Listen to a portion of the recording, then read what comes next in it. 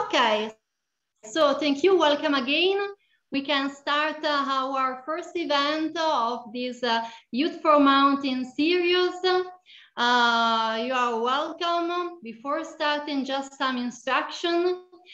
Please remind to mute your microphone. If you want, you can turn your camera on so to see other people. As already said, during the event, we will use Miro. It is this dashboard in which you can enter and you can write down your comments, your ideas. There is also a space in which you can write questions for our expert, our keynote speaker. And for any kind of technical issue, you can write down in this Zoom chat, and so our team will respond to you immediately. We are part of a team, the UNIMONT team, the University of Mountain. It is part of the University of Milan. There is Giacomo, Stefano, Sara, and Tiziana that are also in this meeting now. So feel free to contact us for any kind of question, of ideas, or insight, or any ideas that you want to share with us. Sorry. Before start, just remind what is this Youth4Mountains Series. This program is a program for young people and is an open consultation to create the Mountain Education and Innovation Manifesto for the promotion of a sustainable and lively future in mountains area, which will be presented during the Expo 2020 Dubai. We will talk about climate change, biodiversity, interconnections and mobility, virtual and physical, and mountain entrepreneurship and innovation. So we will talk about a lot of things that are related to mountains community, to mountains areas. And this program was developed with a lot of different partners. As you know, Mountain Partnership from FAO, Euromontana, Alparc, Youth Council of EUSALP, and EVK2 Minoprio. Before introducing the speaker, I would like also to present you, because you answered to our question for the participation to this program. And we know that there are a lot of women, a lot of girls that are attending now this program. There are a lot of students. I think that there is a well balance between students and workers' participation. So it's very good for this. And we will come from a lot of different countries. We are really excited about that, because there are a lot of participants from Europe, but also from India, from Pakistan, from Asia overall, as well as from Africa, from South America, and someone also from North America and Central America. So we are really happy, and we think that we can create really a great worldwide community to speak, that will speak about mountains area and mountains needs. What you said us also, a lot of you live in mountain areas, so you can bring us also your personal experience of people that live in mountain areas, so really well know the needs of mountain areas. And there are also other people that spend time in mountain areas because of working activity. So we can mix personal and professional expertise and knowledge. What did you say, Daza, is also that you are looking forward to bringing to this serious technical expertise. So we could have also increased expertise for what concern environmental and social aspects of sustainable development in mountains. And do you have a personal experience to share with others?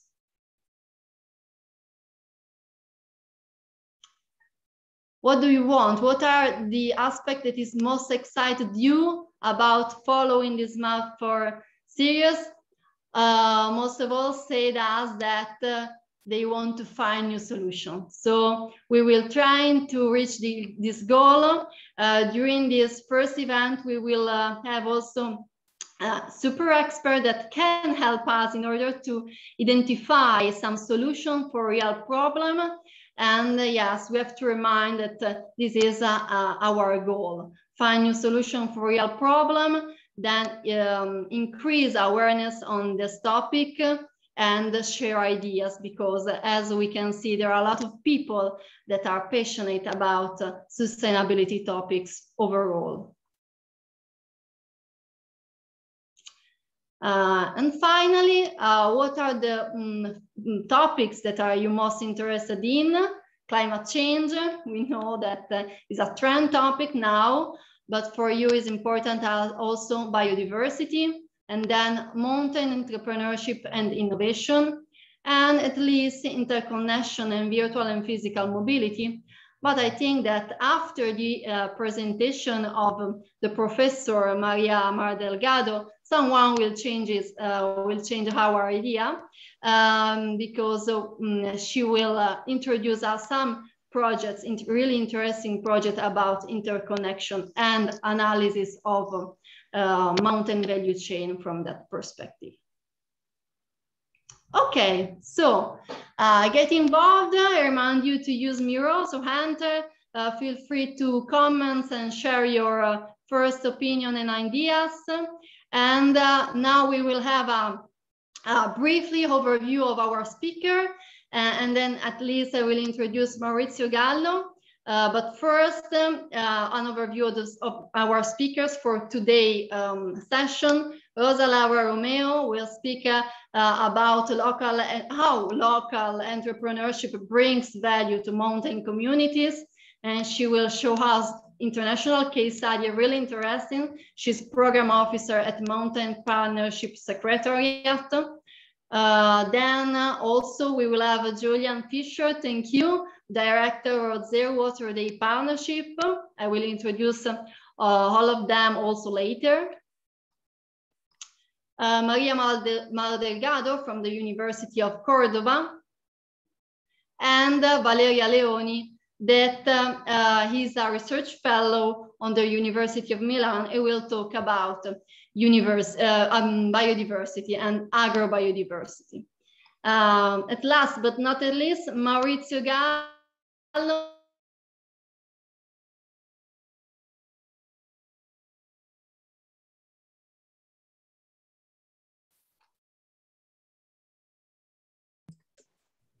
We can't hear you anymore, Laura. I think we have a connection problem, but anyway, okay, she's back. He led also expedition for cleaning glaciers from waste and preserve mountains environment. For us, he collected amazing pictures of his expeditions. So we are really honored to have him at the stage of Youth4Mountains Series. Please, Maurizio, the stage is yours, and we will share with all the participants this picture. Thank you so much.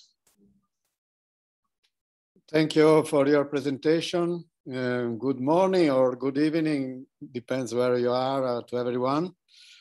I've seen that some of you are living in the mountains, and some of you are in Pakistan also. And so my speech regards the mountains, especially of Pakistan. Just to share with you more information about my career or my experience. I am an engineer in the University of Padua a lot of years ago. I started working at the university for a few years, and then I prefer to go behind my passion. I became a mountain guide, an international mountain guide. I spent almost all my life, I can say, in the mountains of the world. Especially for the high mountains, I work until 1990 in the organization created by Ardito Desio. That is the leader of the expedition of Italian climbers that climbed for the first time K2 mountains in Karakorum. With this organization, now you can see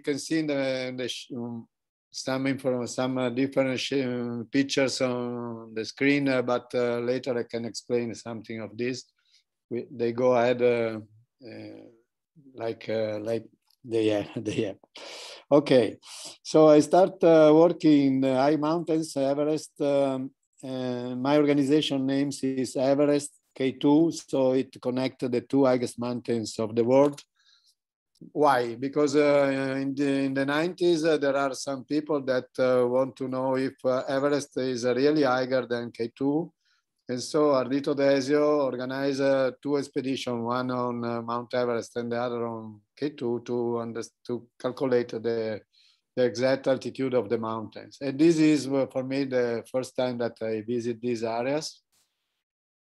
And from that time, I can say I never stopped going there and living with the people of this part of the world. On Mount Everest, we established in 1990 a lab, an high altitude lab. It's a glass pyramid that is near the base camp of Mount Everest, 5,000 meter height, in which we started studying the human attitude with acclimatization to the high altitudes. I was a subject for the studies, so they sent me to cycle on a small bicycle, 8,000 meter feet on the south col of Mount Everest. It was very hard these years. But after this experience, the pyramid start working mostly on the meteorological issue. We established a big weather station up there.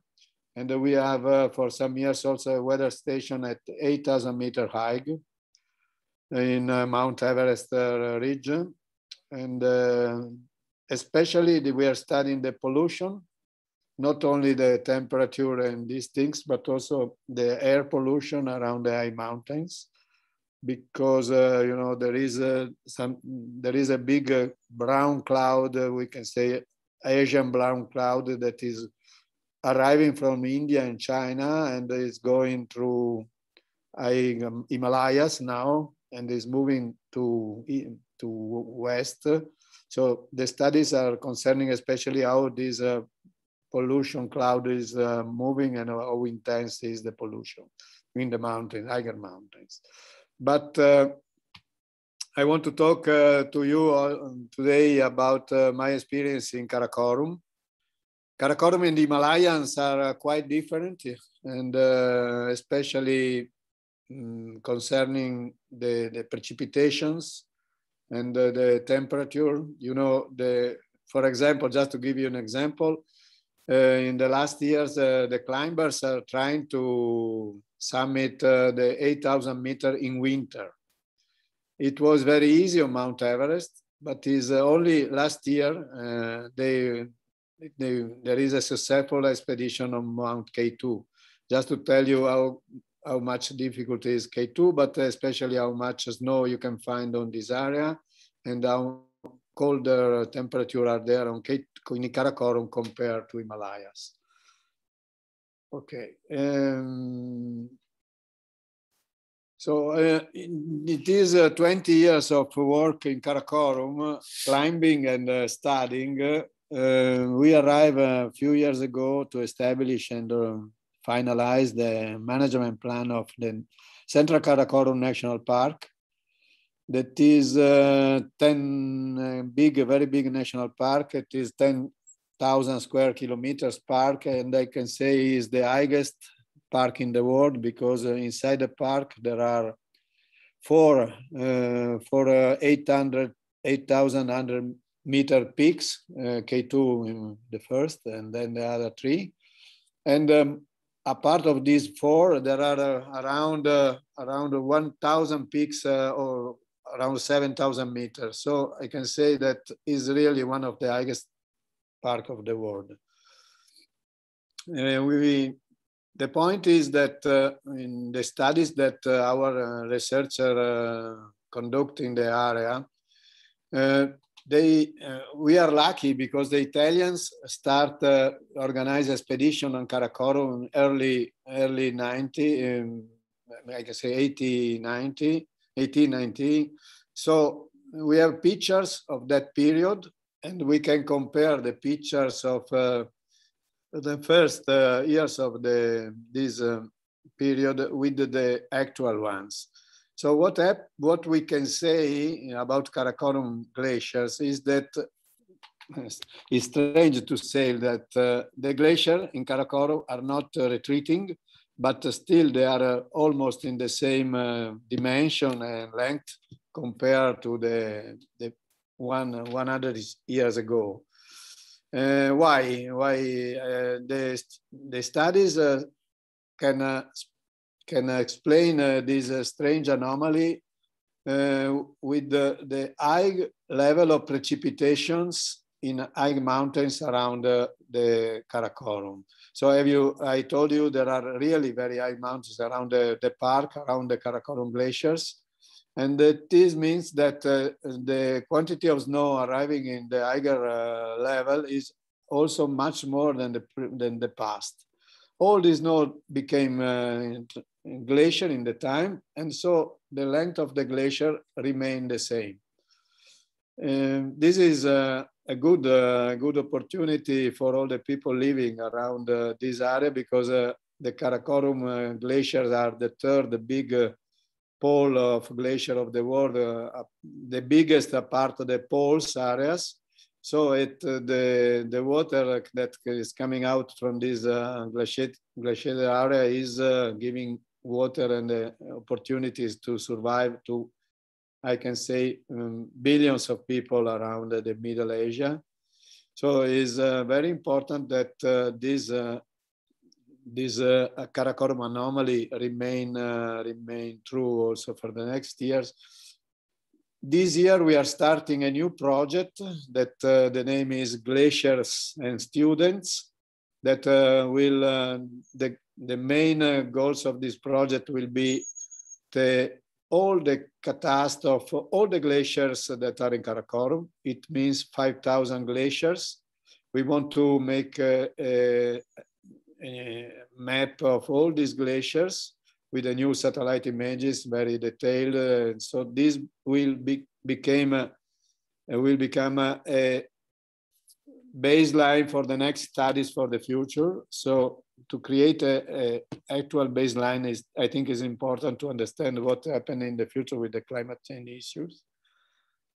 What I can say, the situation of the glacier of Karakorum is a specific area due to altitude, but around Pakistan, there are other glaciers, the lower altitude ones, that are losing their length and that they are retreating a lot. So the situation has to be monitored for the next years. And we start this project that for me is very important because it's not only a scientist work, but students are involved. We are organizing some seminars in the University of Gilgit-Baltistan, the region in which this park is inside. And we are preparing an app to give to the students. They can use their smartphones and move around with us, with our professor, with our scientists, around the area, around the glacier, and take themselves information about the glacier. And so it will be something that they can continue. Students and young generation, I think, is the main and important people that can really change the world. We were not able to do this, and I hope the new generation can do this changing for the user. What I can say again, two more points that for me are very important, because if the glacier, the Karakorum glacier, remain the same for the moment, the situation is completely different in the villages that are surrounding the glacier area. Around the Karakorum National Park, there are 200 villages that are located at almost 250, 2,500 to 3,000 meter high. So they live in very high altitude. And for them, the conditions are different compared to the past. Just to tell you, it's really strange that the people that live in these villages use in the past to pass their winter under the ground.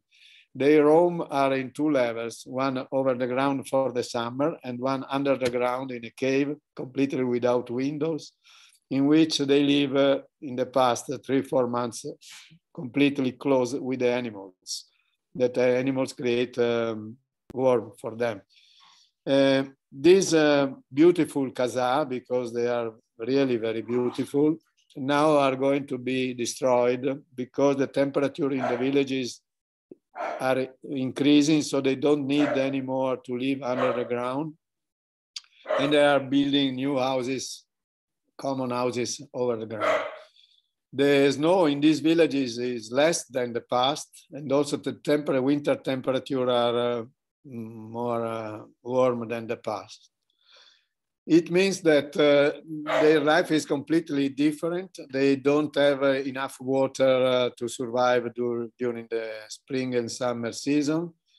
They provide the water with the long water channels that start from the higher point in the glacier, but now they have to establish new channels for 1 or 2 kilometers more longer than before. So a big work, expensive work.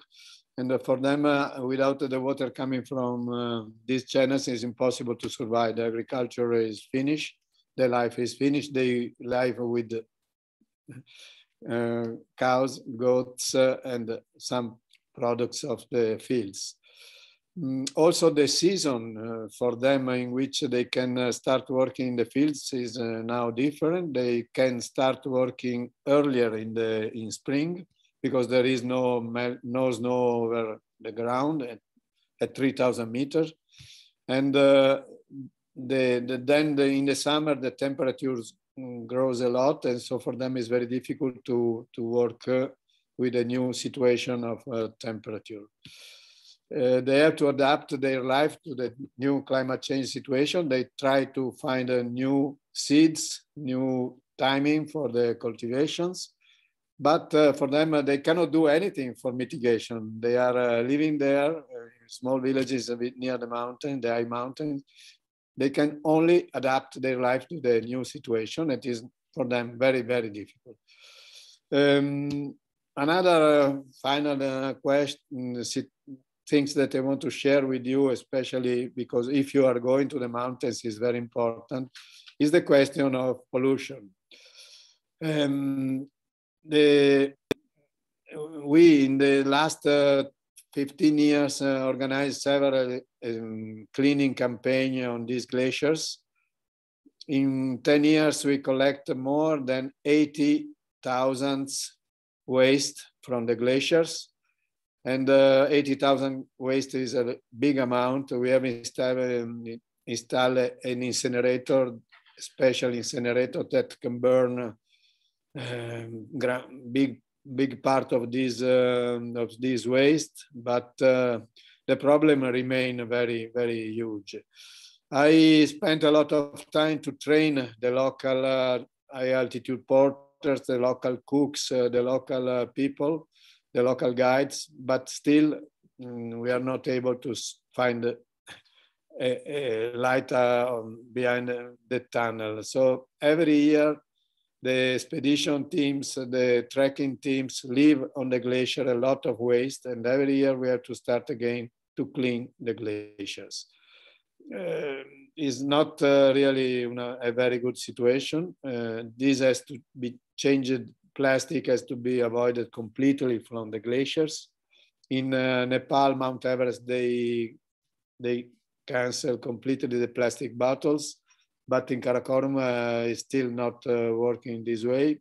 A lot of plastic remain on the glaciers, and a lot, especially also human waste. You can you can understand because for each member of an expedition, there are 10 porters. So it means that they remain on the glacier for months. And all these people, I think, thousands of people use the glacier also for their human waste. And these things have to be taken away from the glacier, otherwise the water will be completely polluted.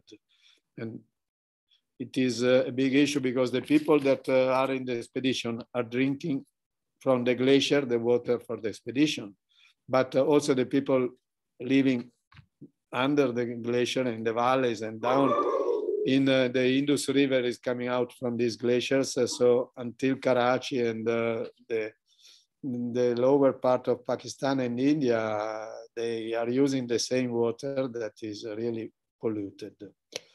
So please, if you are going in the mountains, take away everything with you. Don't leave anything. And another, especially if you are going to the high mountains, your mind is completely dedicated to your mission in the mountains. You forget to look what is happening behind you.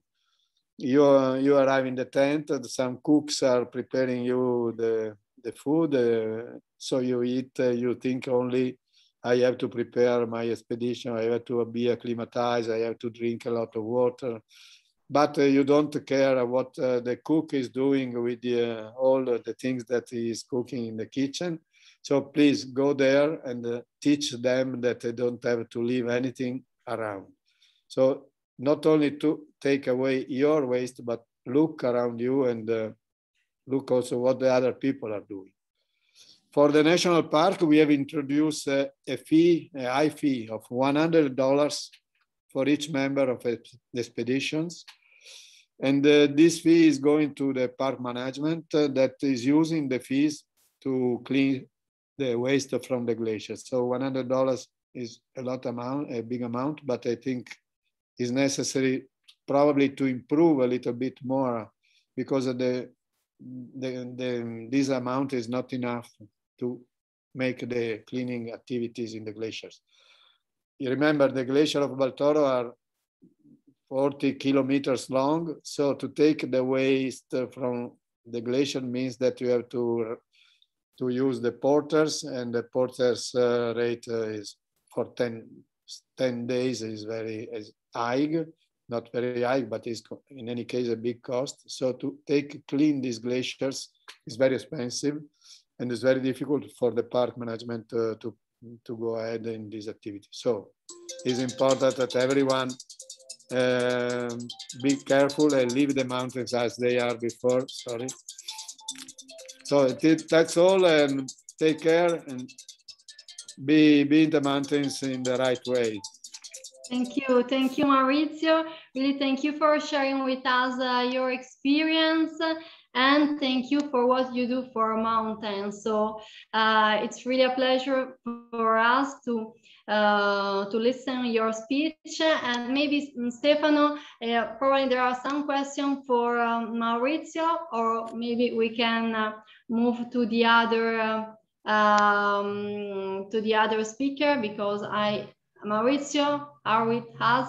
Okay, perfect. Yes. There's a question for you, probably, Stefano. Thank you so much. Yes. There are a few questions, but I would underline this one, which asks if you involve young people or youth in your research activities, and what could be the added value if you haven't involved them, but maybe plan to do it in the future. As I told you, yes, we want to involve the young people, especially from the University of Gilgit-Baltistan, and because, yes, the young people is, I told you before, the only solution for this, for me, for the problem that they have to face in the mountains. They live there, so the people. We already organize several workshops at the university. In the Gilgit University, they are establishing a water lab for studying the water pollution around the glaciers and around the villages. We have now established a glaciologist lab to study the glacier. And in this lab, the young people of the university are working, and they work more for the futures, for sure. In my training also with the young guides of trekking groups, young cooks in the mountains in Pakistan, there are mostly employed young people. So it's very important to teach them how to change their use about the waste, because Pakistan is not, I can say, is not a clean place. They use to put waste everywhere in the towns, in the villages. Is almost as other parts in the world, is almost everywhere a big issue of waste. So starting from the young generation, we had to change completely also the habit, the normal use in Pakistan, in this country in which the waste management is very difficult.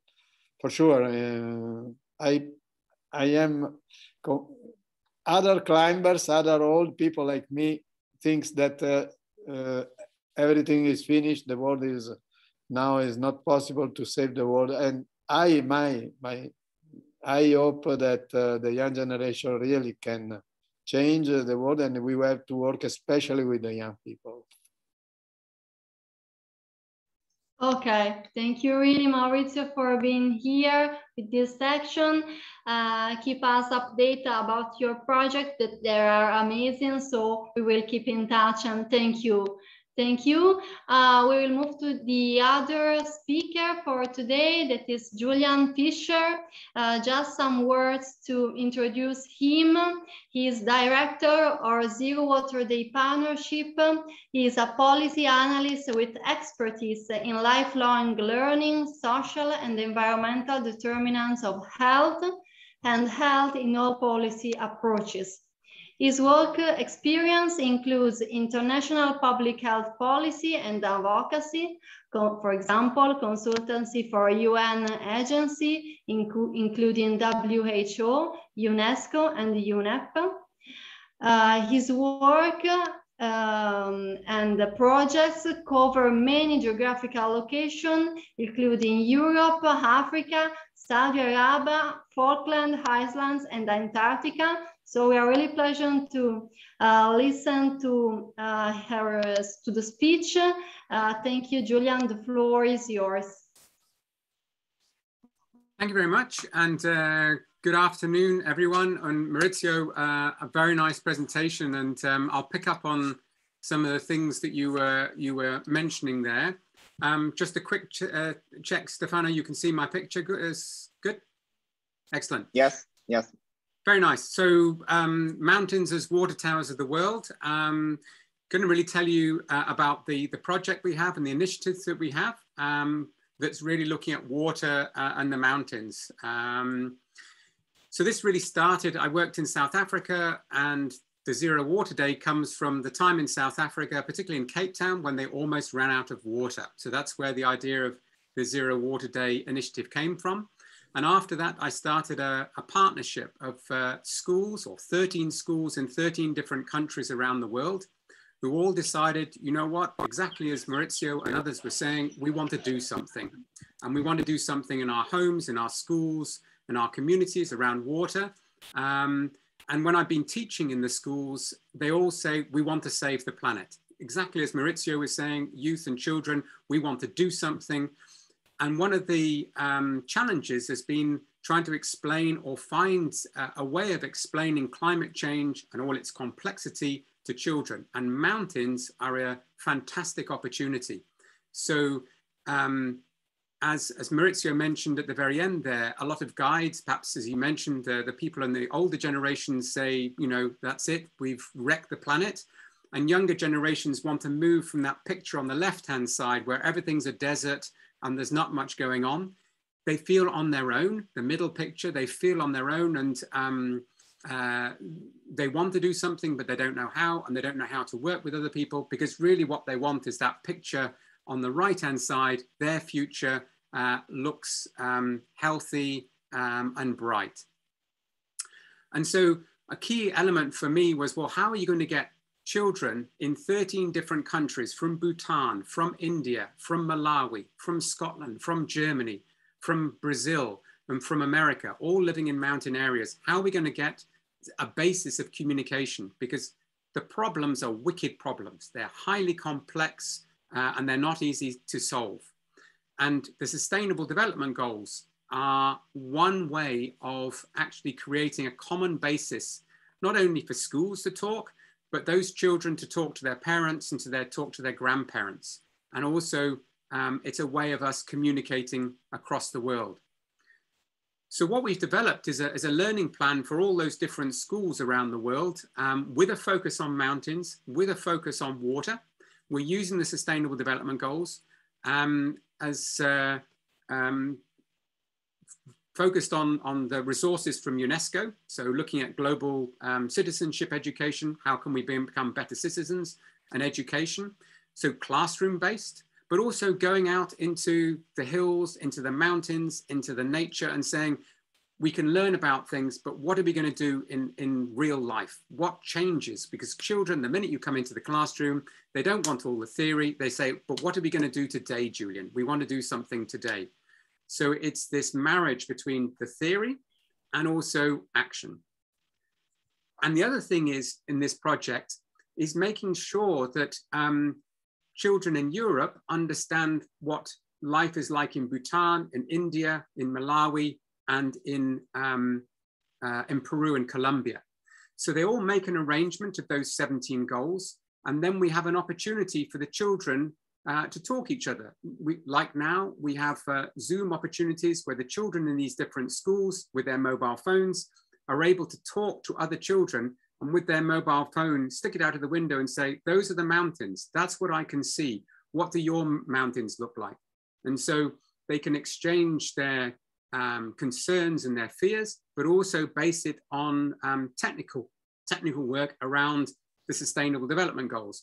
Because what they're doing in their schools, we need to relate it to communities and to politics. So again, everyone's got their point of view from where they are, and it's exchanging those point of views to make sure everyone understands that we can work together. And as Maurizio was saying, collecting data is critical. So each of these schools is actually, and I was very interested, Maurizio, to hear that you've built weather stations up in the mountains. It'd be very nice to follow up with you afterwards. But we've got all these schools to build weather stations so that they can actually start collecting the data and sharing the data. So that it sort of gives meaning, but not only just technical, the temperature and the wind and the amount of rainfall, but going out into the communities and saying, but let's look at the planet. What's happening to the bees in the water? What's happening to our forests in our mountains? And taking pictures, like Maurizio was showing, pictures over the years of the changes. And then children in some, for example, in Gunnison, Colorado, they've built a walk. They built a 1.5 kilometer walk, explaining the Sustainable Development Goals, but also explaining the link to the mountains, to the headwaters, and to their lives. And there's a large walk that they're building that combines the data with the Sustainable Development Goals, but also what's happening to the animals and the plants and the fish and the birds. And what's come out of this over the last 2 years is the school in Brazil have started planting trees, have started sharing what they've been doing with other children around the world. Children in Bhutan have built a water conservation area, and they've adopted a small stream. And so the children are saying, great, we're doing something in our school. We can share that with others, but we can learn from others. So the children in Brazil were fascinated about adopting a stream. So they've adopted a stream, and the children in Bhutan said, we have rhododendron bushes. We need to start looking at the rhododendron bushes. So again, the technology is enabling us to share, to exchange pictures, and for the children to feel I'm not alone. And also we can do something as a school, but with other schools around the world. And we've got some plans for next year to scale up this. So we've got 13 schools. We're getting more and more schools involved as time goes on. And what we're very interested in, and maybe, Maurizio and others climbing guides, is having all that information and telling schools around the world, becoming climate change educators. Because exactly as Maurizio was saying, mountain guides are seeing this in their working environment. They're seeing what's happened. In a way, they're canaries in the mind, that the mountains are showing us what is going to be happening to everyone's lives. But it's perhaps, as Maurizio was saying, those people were forced to move because of climate change. It's happening earlier in the mountains. And I think personally, and we're going to try and engage mountain guides, you've got a fantastic opportunity to tell that story to schools all around the world and become mountain guides, but also climate change educators. And the other thing that we're looking to do is develop an ebook that we can send out to schools, that all the schools can participate and work off the same, if you like, ideas and learning plan, so that what they do links in not only to the schools, but to the communities and to the politics, to the big decision makers, because they're all using the Sustainable Development Goals. And finally, obviously that's a picture taken in Chamonix, pointing to the top of Mont Blanc. We're having a children's call to action in the COP26 meeting that we've got arranged. What can children do politically to make sure to protect mountain areas from the impact of climate change? So exactly as Maurizio was saying, we need to get children politically involved. And we've got a climate call to action that we're presenting in Glasgow at COP26, working very closely with the United Nations Mountain Partnership to get this momentum. So it's schools in mountains, but also schools not in mountains, because as Maurizio was saying, parents and children go and visit the mountains, and everyone's got a role in protecting those mountains, and seeing what's happening in the mountains potentially could happen to me at home, wherever I am in the world. So that was my presentation. Very happy to take some questions, and I'll hand back to Stefano and the moderators for yes. Next thank you. Really, thank you, Julian, for your speech and for showing us how to better link actions and theory. And yes, we have some question for you, Stefano. Please, thank you. Yes. Yes. Hi. There are actually two questions. One is really a short answer, I guess, and it's there to the point. So someone asks if you have plans to extend your initiative to Nepal. And the second question, and then I will have you answer to both of them, asks, since you have extensive experience on education, what is the most important thing to teach young people about climate change and resource management? As you say, Stefano, the answer to the first question is yes. And if the school would like to contact me, very happy to supply some information. In terms of education and what my takeaway is, climate change, what needs to be done is not rocket science. Within the first 10 minutes, children know exactly what the problem is and exactly what they need to do. They just need to be empowered by adults to do that. And that's exactly what's behind the Zero Water Day project. You don't need me as an adult telling you, a child, what to do. What you need is help to do the action, which is what's really behind the Zero Water Day project. I don't know if that answers the two questions there. Yes, I think it does. Ilaria? Okay, yes, thank you, Julian, for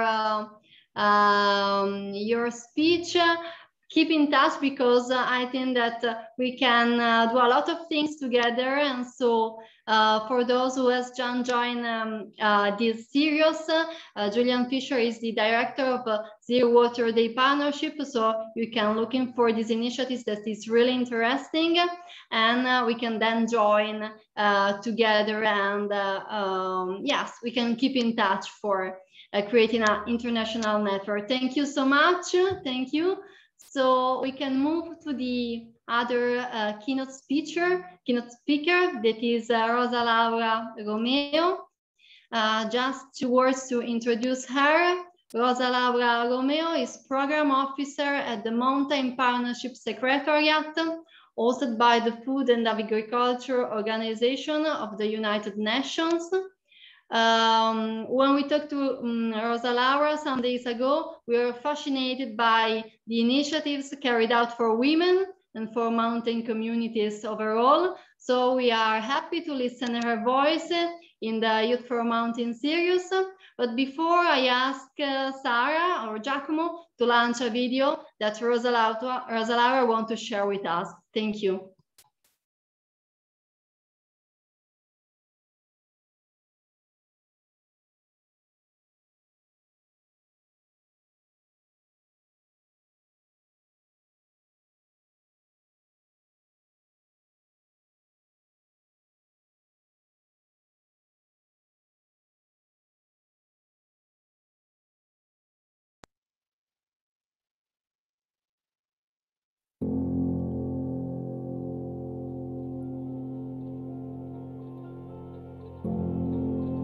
I wanted to collaborate with these women, bringing their heritage and know-how together with my creative skills and access to international fashion markets.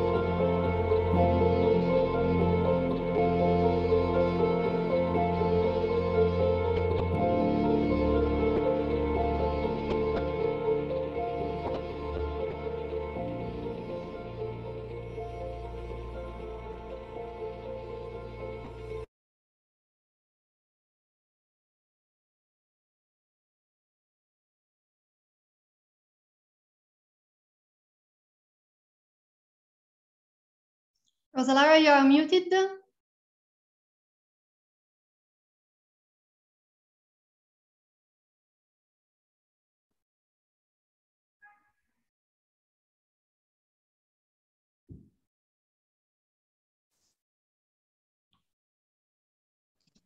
Okay, can you hear me now? Yes, thank you. Okay, sorry. As I was saying before, I have two screens and I don't know why my computer crashes. Okay, but good morning, good afternoon, everyone.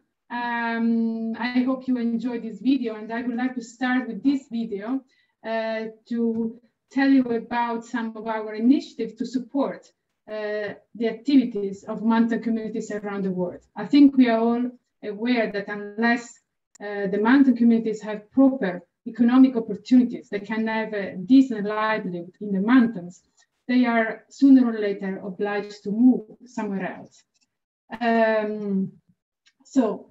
Basically, I would like to start from this collaboration we had with Stella Jean. Stella Jean is a fashion designer. She's from Haitian origin, but she lives in Italy. And she has worked with this community in Kyrgyzstan that use these traditional techniques with felt. Felt is a material that is quite popular in many different mountain areas. Even in the Italian Alps, you can find a lot of manufactures with felt.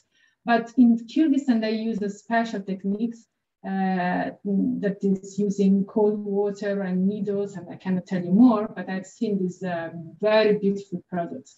And this technique was almost disappearing because it was something that was really in the hands of some old ladies. But then some communities are now working with this again because they have realized that some tourists had some interest in this. But this collaboration has really given a new boost to this, because now this group of women are the stars in their country. They had so many articles in the newspaper, etc. And the fact that they collaborate with the fashion designer that was initially working for Armani, so something really relevant worldwide, put her in a completely different scheme. And allow me to tell you that Stella Jean, but also our work, were extremely careful about respecting the local culture, and there was no appropriation in any way, in the sense that the fashion designer left all the models, all the products with the ladies, and now they are selling themselves these products. So there was really a win-win situation, in the sense that the fashion designer learned about some very interesting techniques, and this community could really improve their work. Because sometimes when you buy something in a country far away, then it's a bit too ethnical when you come back. So they really learn how to shape things to reach to international market. So this was an important driver for their autonomy, for their self-esteem, and also for their recognition within the country. This activity is linked, is part of an initiative that we have within the Mountain Partnership. And this initiative is looking at promoting mountain products. I think we all know that mountain products have very high quality in many, many cases. So we know that mountain products are linked to the territory, to the culture, to the tradition, but also have a very specific important quality, because they are often produced with, in an organic modality. They are linked to tradition. They are different from the intensive cultivation in the lowlands. But often these products are not able to receive a fair compensation in the market, because the products are bought by middlemen and brought to the market without any possibility for the buyer to identify these products. So we started long ago, quite a few years ago, to start on this, to first of all enable the consumers, the buyer, to identify mountain products, and to help them and help the producer to reach the market and obtain a fair compensation for the product. Very often, mountain products are not really compensating the producer, the farmers, for the hard work that there is behind. So we work with a number of partners, mainly Italian, developing a label for these mountain products, helping the communities to tell the story. So also to attach a kind of emotional content to the product, telling this is coming from this culture, is developed in this way, it's something that is linked to our mountains and to our areas. And the results were really, really interesting. The other big issue is that many, as I was saying before, many mountain products are organic, but as we all know, the certification is extremely expensive. It was absolutely impossible for most of these communities to go through the official certification process. I remember that, for instance, in Kyrgyzstan, just to stay in the same country, where they produced a very interesting, very nice apricot, hairless apricot, very good, very traditional, very typical of the area. They had some German funding for a project, and they could sell this product through a certification scheme. But when the project ended, it was just impossible for this community to pay every year 5,000 euro to have this certification. So basically, we have promoted a different certification scheme to allow this producer to certify their product, but without this huge expense. So as I was saying, these are the location of the countries and the communities that are working with us on this project. As you can see, we have at the moment reached out to a bit more than 10,000 farmers, and of course women are a majority of our counterparts. And we are working with 20 products in 8 countries, and all the communities have reported a very good increase in their sales, in the production, and also in the selling price. So altogether, this initiative has been very successful in this initial phase to reach out to communities and to improve their livelihood.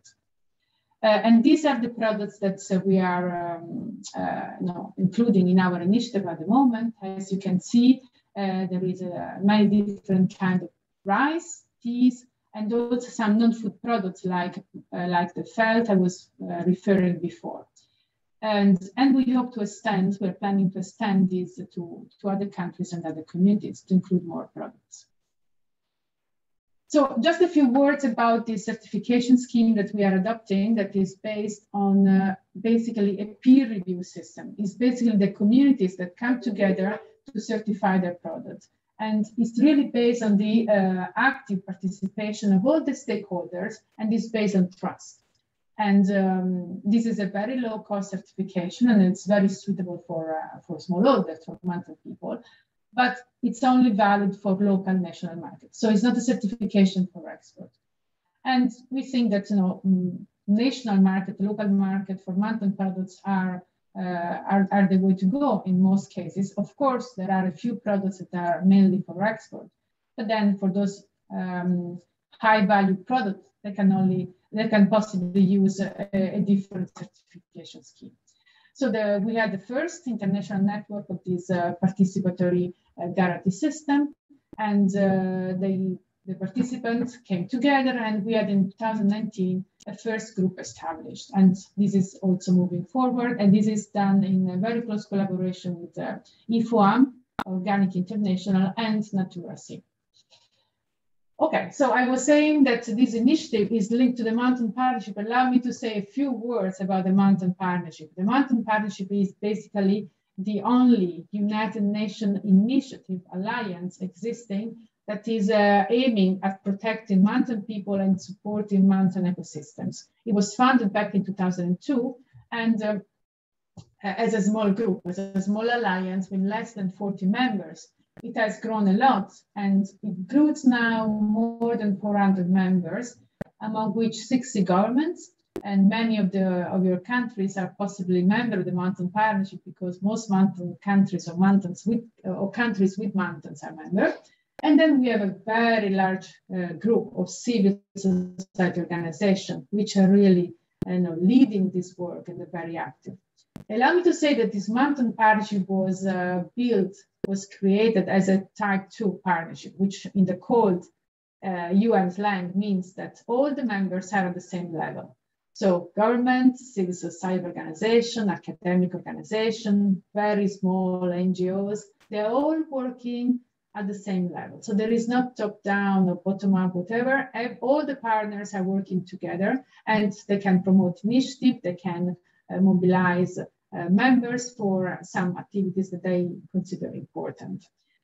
The Secretariat that is supporting this partnership is based in the Food and Agriculture Organization in Rome, in FAO, where I work.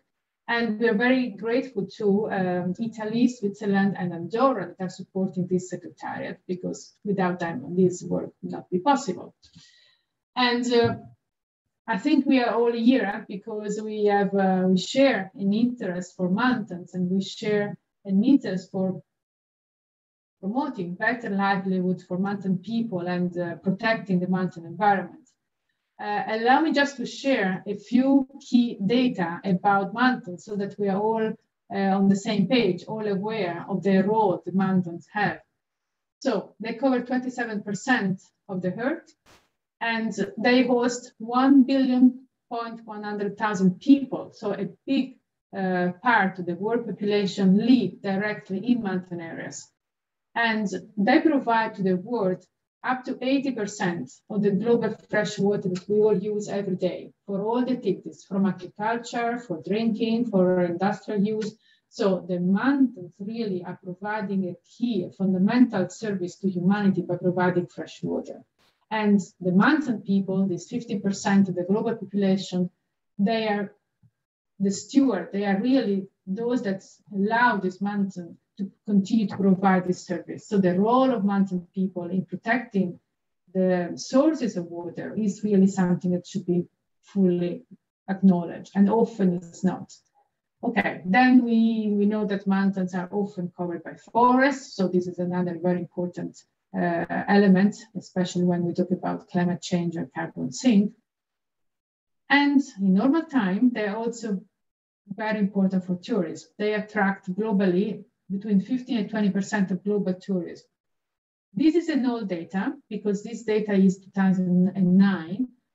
We are in close contact with the World Tourism Organization to try to understand if there are more recent data about tourism in mountain. And it seems that there is no information available on this. So we are, well, we are ready to conduct a study to understand the role of mountain tourism and the role it can have in supporting local communities, local livelihood. The next International Mountain Day, I'm sure you're all aware, is celebrated every year on 11th of December.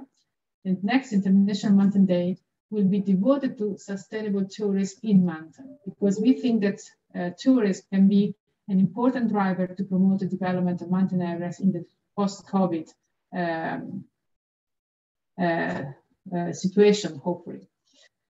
I don't want to close with a sad note, but I need to tell you also that we are regularly conducting studies mapping the vulnerability to food insecurity in mountain areas. The vulnerability to food insecurity is a concept explaining that people may not have food for the entire period of the year. So it could be that there are periods during which they don't have food. It's not a fact, it's a possibility, and it's very much linked to external driver. So we have been monitoring this vulnerability since the year 2000, and unfortunately, the vulnerability to food insecurity keeps increasing in mountain areas. So this vulnerability is on the rise. Nowadays, in mountain areas, in rural mountain areas, in developing countries, 1 in 2 mountain people is at risk of food insecurity. So 1 in 2 rural mountain people in a developing country is at risk of food insecurity. This is a very, very high number. It means that half of the rural mountain population in the world, in the developing world, is at risk. This is something that is really high. It should be a wake-up call for many of us, for politicians in particular, to develop policy to promote investment, because otherwise there's 1,100,000 people will possibly leave the mountain areas if they don't live there with decent situation, in decent condition, with human rights that are similar to those that you can enjoy in the lowlands.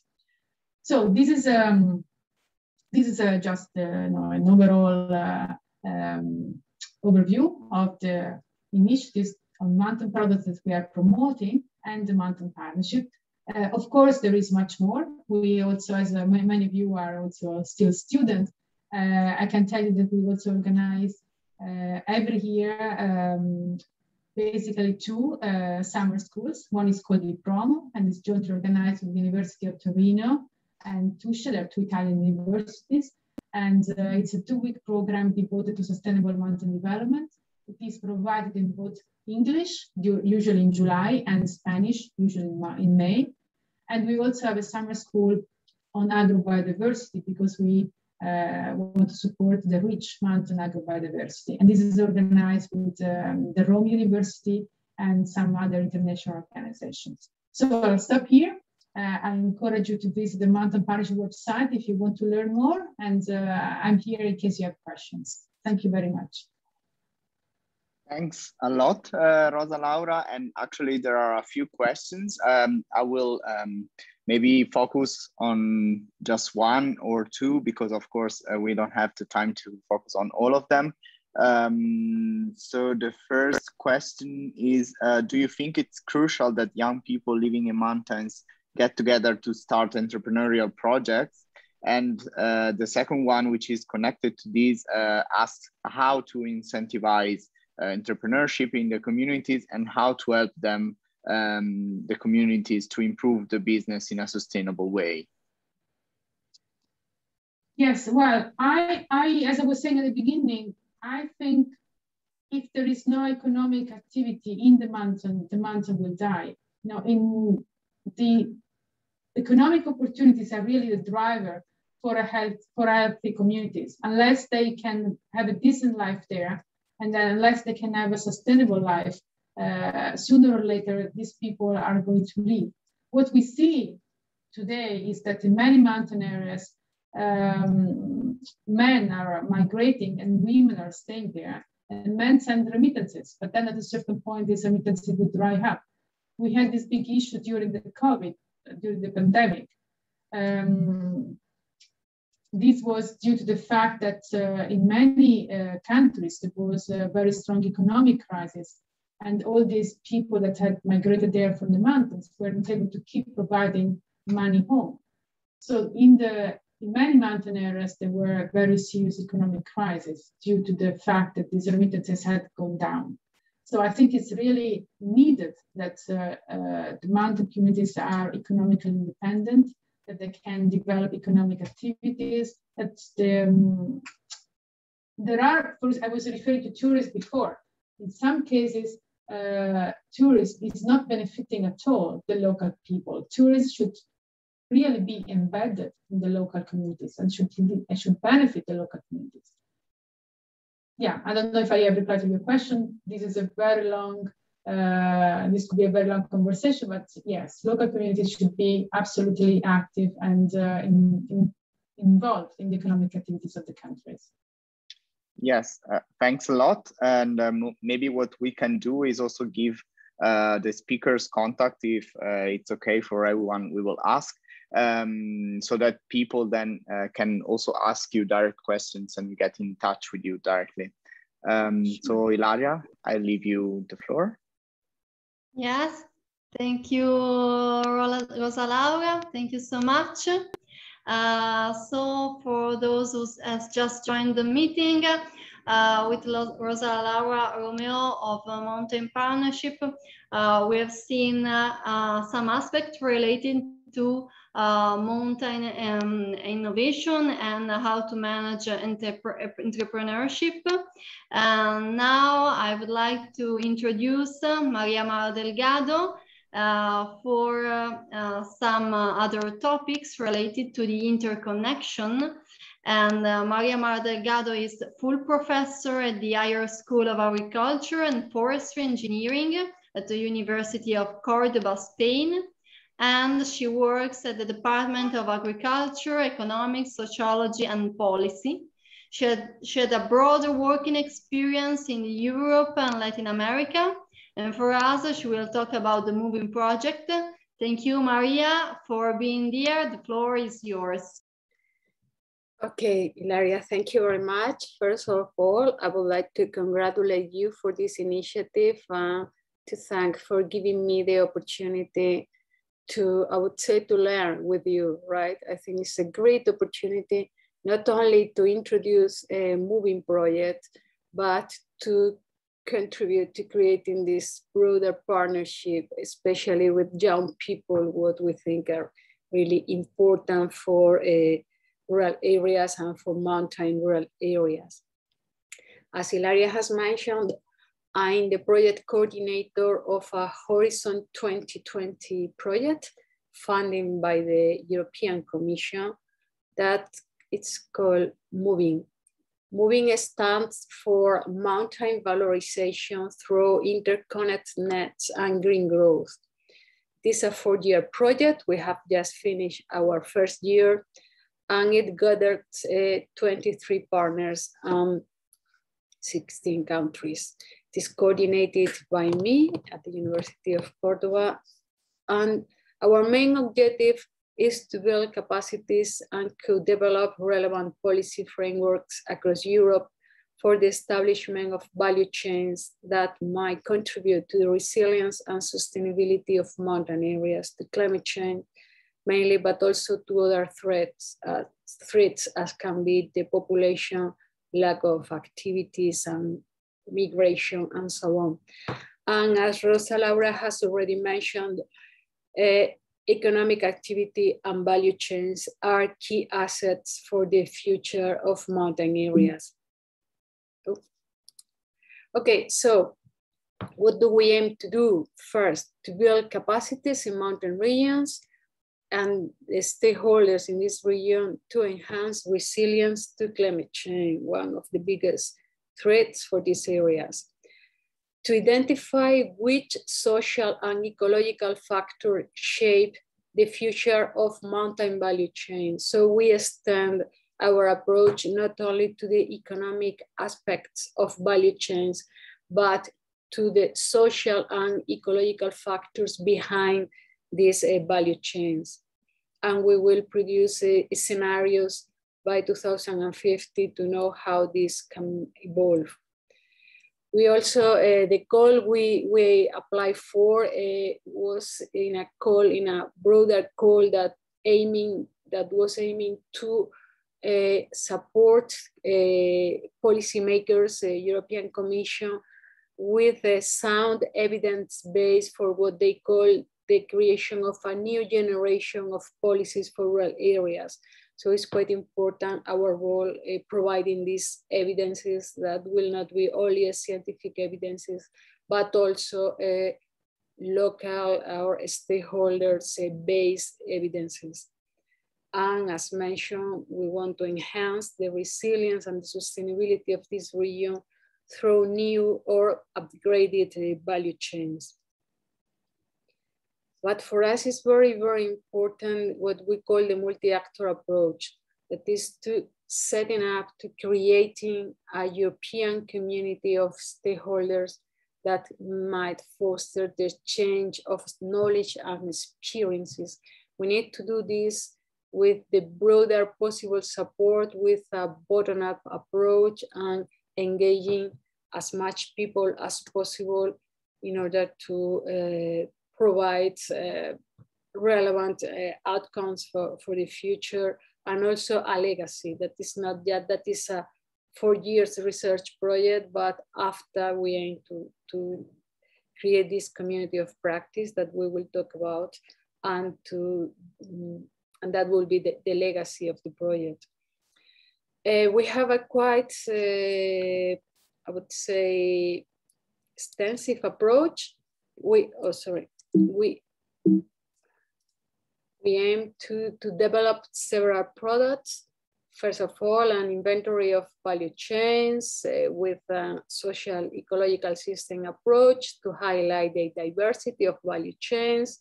Then we will analyze the value chains in 23 mountain case studies where we will work much more in depth. We also aim to do a cross-case comparison in order to understand what are the potential of these value chains and how can they be valorized, not only in the local level, in the mountain areas, but also in close interaction with other mountain regions, and looking forward cross-fertilization, comparisons, and so on. And as I said, we will also develop a participatory multi-level foresight analysis with a scenario of 2050, where we aim to highlight the future perspectives and also how these most desired scenarios can be made a reality by the stakeholders. With this, we will develop a policy audit and a new and updated proposal for policies. We will develop the policy roadmap. Two important things in this work is, on the one hand, the youth engagement. We really need the young people, and we want to understand what are their motivations and what are their constraints to stay in mountain areas. And we also aim to develop the community of practice that I've already mentioned. So that is a great opportunity to get in touch with youngsters for all over the world and to attract their attention to our project. And we hope that from now on, new opportunities of collaboration will develop. We are working, as I've mentioned, in 23 mountain regions in Europe, in 16 European and neighboring countries. And in all of them, we will analyze the value chains. And that is how do we understand our community of practice. In each of these regions, we will establish what we call a regional multi-actor platform, where all the stakeholders that have something to do with both the mountain region and the value chains existing there can work together and can propose initiatives or share knowledge, propose new actions, constraints, opportunities, and so on. All these regional maps will be connected through what we call EU multi-actor platform, where there will be not only the local partners, but also partners at higher level, a European or a global level, that are also interested in mountain areas and are not part of our project.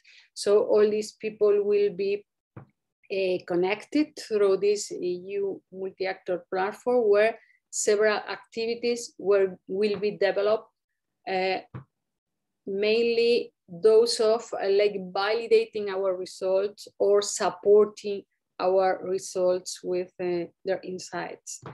But we can also invite to this community of practice other external actors, whoever is interested in mountain regions and is looking for their future, sustainable and resilient future, is very welcome to participate in our project, to propose whatever they want, to validate our results, to collaborate with us, and so on.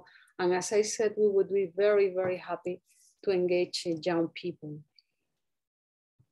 So our community of practice can be like several rings. We have a core group where that is the people already involved in the project, but we also invite other active participants that can help us in the co-creation of validation of our key research outputs and results, and to exchange knowledge and experiences.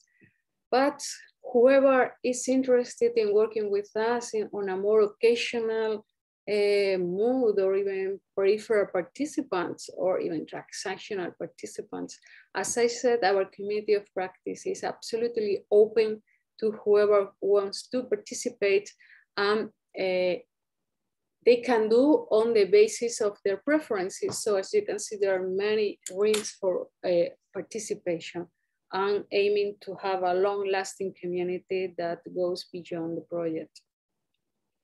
We are developing some tools. As I said, we are in the first year of the project, and has been a very, very complicated year because of COVID-19 and because of the different delays and problems we have to face. But we hope that from now on we can speed the processes and to provide more results soon. So we plan to create a moving mountains app, where the young people are very, very important for us. The idea will be to design with a youngster a tool to foster the engagement of people, both citizens and visitors, to the resilience of the mountain regions. And then I heard about Julian app. I would like to know a bit more. Probably I will contact him to know how do they do, and how can we do something, or how can we share knowledge or join forces.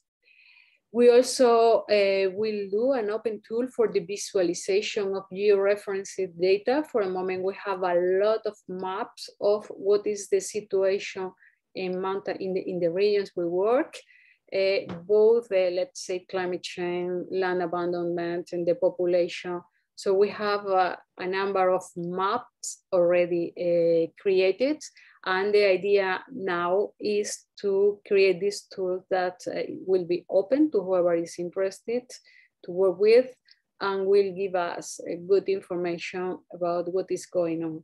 That is, I would say, secondary information. Now we are creating primary information, working with the stakeholders about the vulnerability analysis of these value chains that will be also mapped and will be at the disposal of whoever is interested. And finally, we will develop a policy toolkit to support future policy formulation, but that will only be in the last year of the project. Okay, so there's a good number of outputs that we aim to produce, and that I can give you that you can see this presentation, but you can also see our website, follow our social network, and then you will be in touch about what are the developments of this project. So thank you very much. Thanks a lot. Thanks a lot. And as I said earlier, we will send all the participants your contacts if they want to ask you direct questions. I will ask you just a quick question that was put on the Miro board by the participants, which asks why involvement and connections with the local level is crucial for mountain development. Is it just for knowledge exchange or also about other things? No, they are key, they are essential partners. If we look at our mountain regions, they look wonderful, beautiful, but if people disappear from there, it will be a lot of threats. So we cannot guarantee the sustainability or the resilience of these areas without people. And we have a lot of examples. For instance, wildfire are more and more an issue in mountain regions. And part of this is, of course, because climate change, because there are less rainwater and there's a more persistent droughts all over the world. But at the same time, because the traditional management of mountains or mountain forests is not done anymore with animals, with shepherds, with people working and maintaining this area. So people is absolutely essential for mountain areas.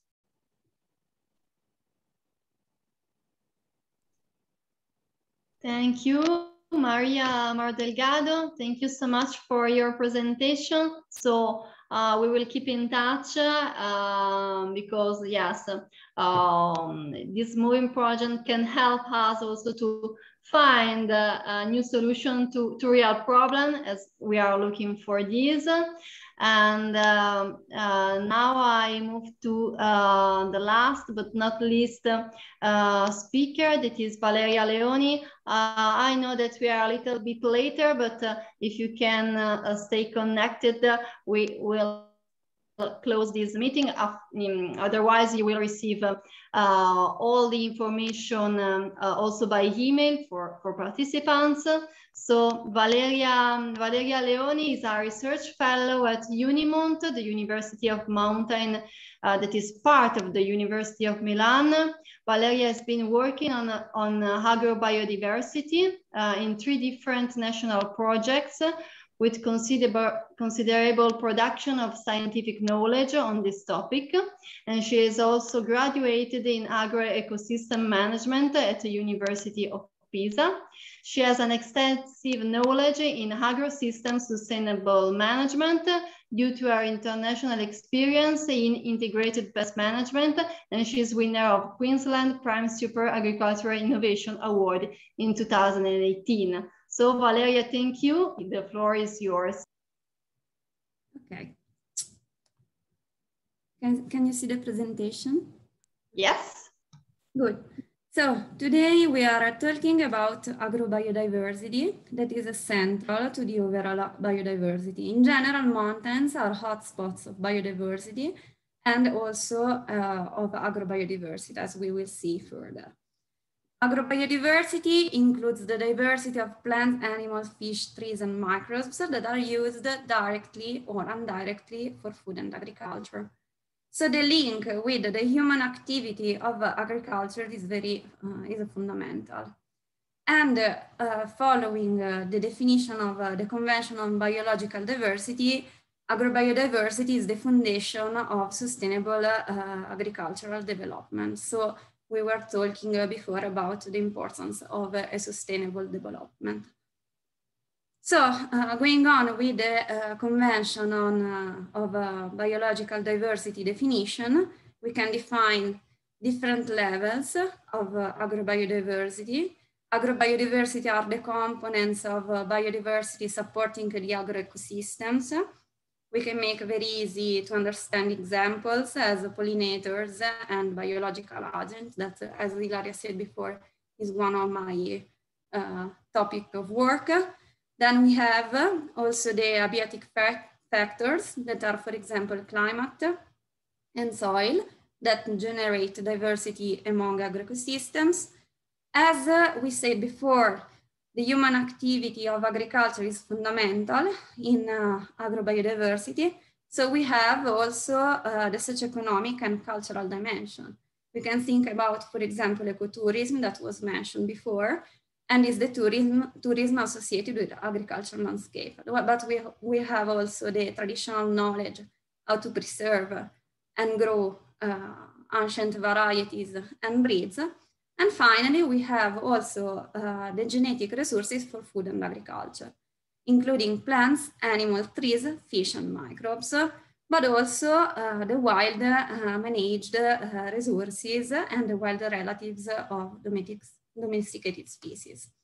So thinking about these levels, we can define also levels of genetic diversity from bigger to smaller.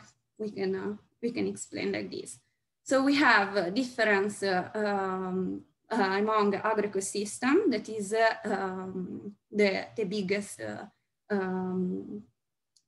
biggest case. Then we have differences between species, so in interspecific diversity and within species. So the intraspecific diversity, that maybe is the easiest to understand because it's the difference among plant cultivars and animal breeds. So in fact, the intraspecific diversity can include the wild relatives, modern cultivars, access to collections, so the gene banks, and finally land races. So what are these land races? Land races are defined as dynamic populations of cultivated plants that have a specific identity and an historical origin. So it's very important that they have a history linked to their territory. They lack formal crop improvements, so they are very rich in their genetic patrimony. They have a very rich genetic pool, and we will understand after how this is important. So land races, the name land plus races highlights the important link of these ancient breeds and varieties. We are talking land races specifically of plant varieties, the important links with the territory. In fact, they are biomolecule transformed local resources. They're rustic, they're adaptive, so they're suitable to organic and low input agriculture. This is really important in the case of fragile marginal territories as mountain areas. In fact, the difference with the modern varieties is that these last are not suitable to a low input agricultural model because they were intensively selected through conventional breeding and biotechnologies. And so the paradox is that modern breeds and varieties, although usually used worldwide, they have low genetic variabilities comparing to ancient varieties that maybe are rare. They are in a small number, but they have a higher genetic variability.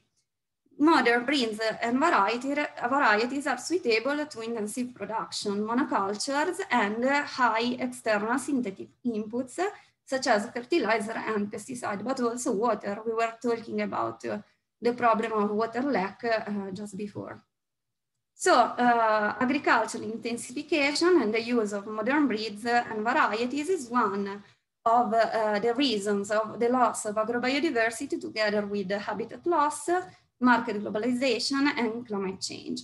And according to Food and Agriculture Organization, in the last decades, we lost more than 17% of our heritage of agrobiodiversity. So while we have the improved varieties, the modern varieties that played a key role in the Green Revolution to fight hunger and provide wellness, in particular to the developed countries, we have also species that continues, the traditional varieties that continue to be important, in particular in developing countries. And we have this coexistence of modern and traditional types, luckily.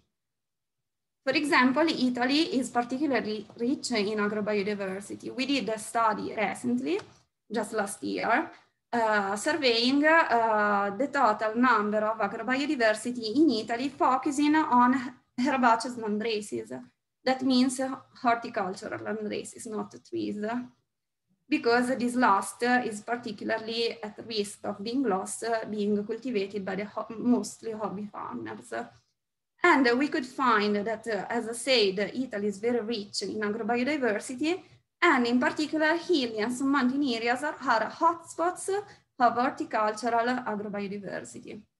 The most numerous families were Fabaceae, Poaceae, and Solanaceae that concentrated in the mountain areas between 150 and 800 meters above sea level.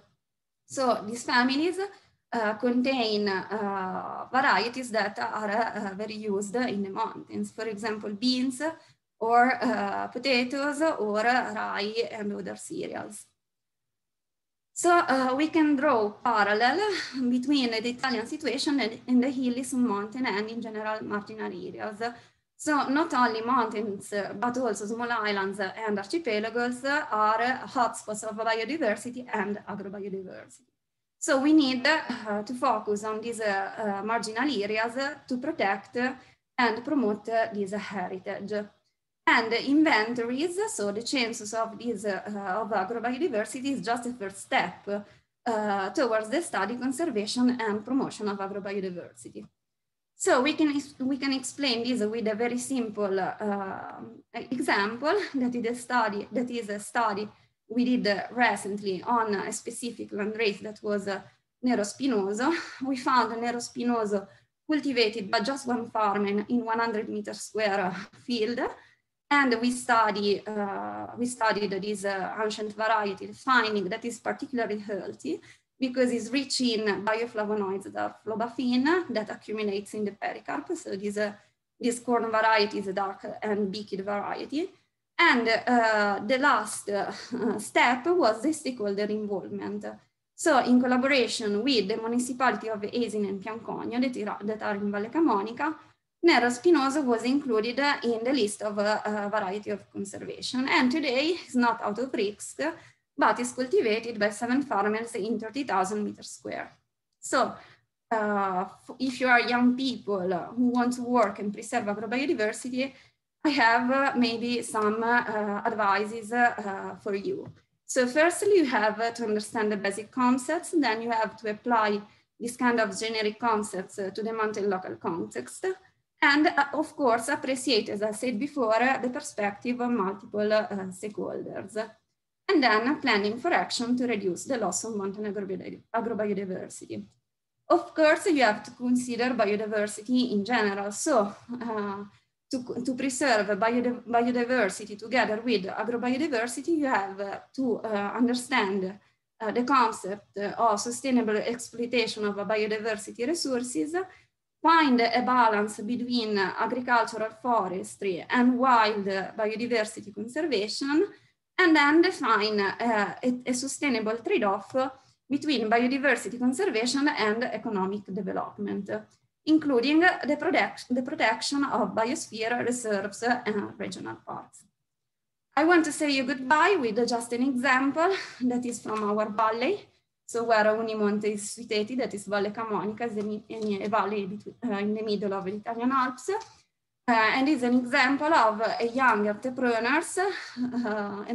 that built its activity on some land races that we recently studied. One is the Nero Spinoso we were talking about before, and the other is Copa Farm. Just an example to explain that agrobiodiversity is not just to preserve, but it is a chance to create sustainable value chains in the mountains. And also it was a really good, a really good chance also the quality label said before by Mountain Partnership, for example, that was really interesting for what I'm working on. Thank you for your time. Thank you, Valeria. Thank you for presenting us your studies that could be applied also in other regions, as you said before. And now we are at the end of our seminar. We know that there are some questions for you, but we will send you and then we will share with all participants your answers. So now I will share my presentation just to give you the next steps. But before, if you agree, you can turn on your camera and smile just to have a peek of this event. So let's take just some seconds to have this peek. Giacomo or Stefano, tell me where we are ready, and then I can move to the final presentation just for the next steps. We have to smile also.